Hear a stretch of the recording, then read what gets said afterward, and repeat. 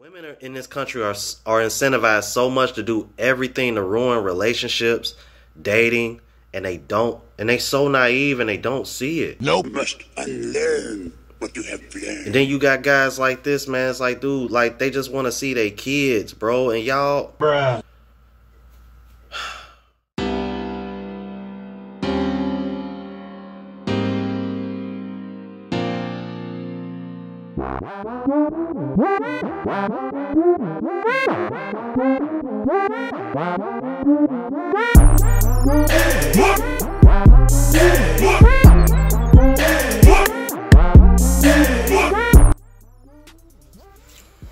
What's going on, YouTube? It's your boy Ron back with another video. Before we get started, make sure you please like, comment, subscribe, all that good jazz.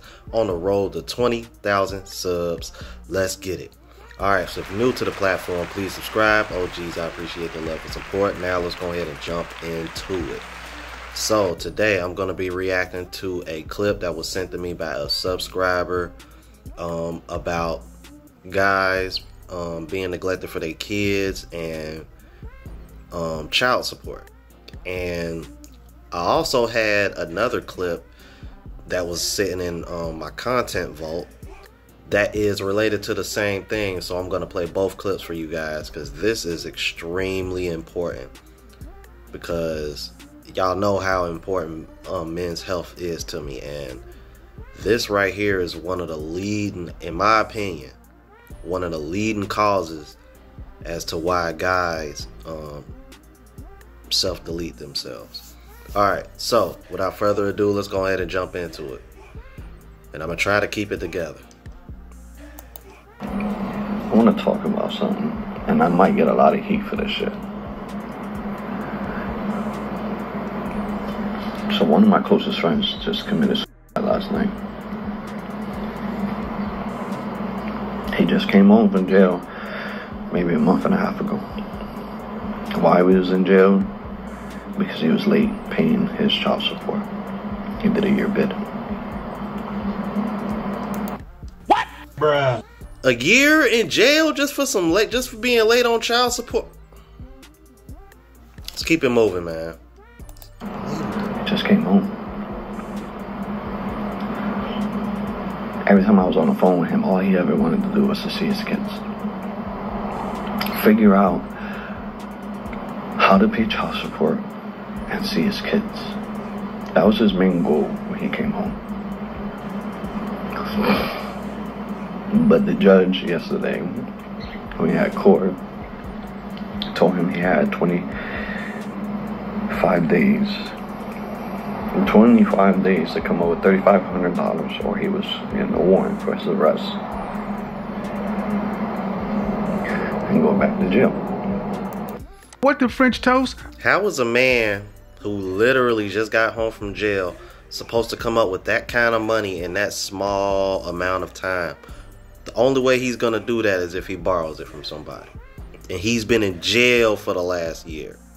So how in the hell can he even show any kind of proof or anything concrete to even get a loan of that amount? It's like the system is designed for you to fail, bro. Yep.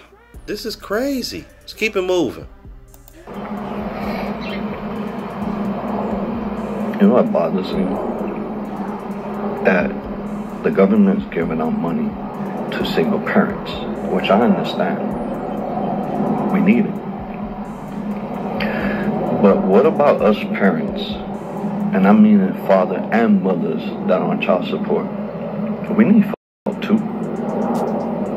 I can't pay $1,000 a month in child support, which I am, and manage to pay my house, food in my mouth, and still provide for my kids when they ask daddy for something. That shit's hard, bro. And because of child support, just stupid, my best friend took his life. And I missed that phone call when he tried calling me at 3-something this morning.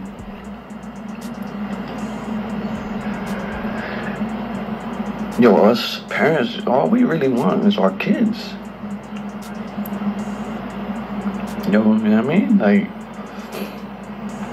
me, I miss my kids, but I can't see my kids because of fucking child support, because I can't make payments on time, so my baby moms keep my kids away from me.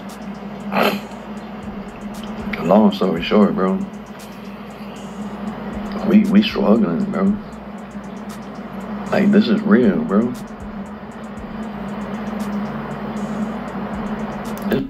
Protect your seed, bro. Protect your seed, man. Oh my God, bro. I can't believe this, bro.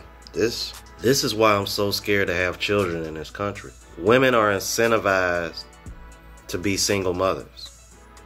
Women are incentivized to do thought shit. Women in this country are incentivized so much to do everything to ruin relationships, dating, and they so naive and they don't see it. Nope. You must unlearn what you have learned. And then you got guys like this, man. It's like, dude, like, they just want to see their kids, bro. And y'all, bruh. Let's just go to the next clip. All right, so check out this story that he reads here, man. This is the final photograph of Philip Herring, 34, crying in his car, literally minutes before taking his own life. He was a single dad with 3 kids, struggling with crushing debt over $20,000, and was desperately waiting for a payday loan he'd applied for. But it was paid in arrears, with a 5-week wait time. That wait drove him even deeper into debt. And when he died, he had $4.61 in his bank account and clearly couldn't see any other way out.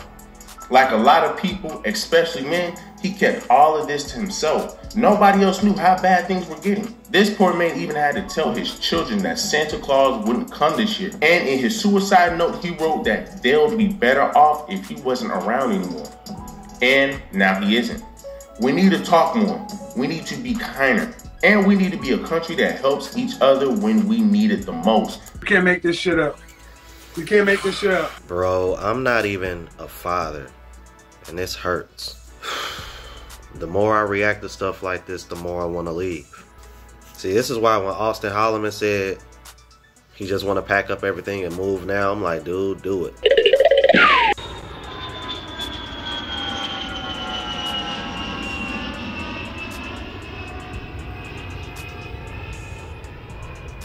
Men in this country, we're literally treated like cattle, bro. Seems like in this country nowadays, if you're not a celebrity, you're treated like nothing, especially from women, man. The things that we should value, as far as keeping families, and relationships, and marriages together, I think that's all out the window, man. Like, I really do. Stories like this, get your passport, y'all. This ain't it, man. If you're new to the platform, please subscribe. OGs, I appreciate the love and support. Make sure y'all hitting the bell notification. That way y'all know when I'm uploading.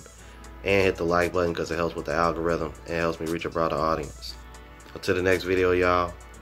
Deuces.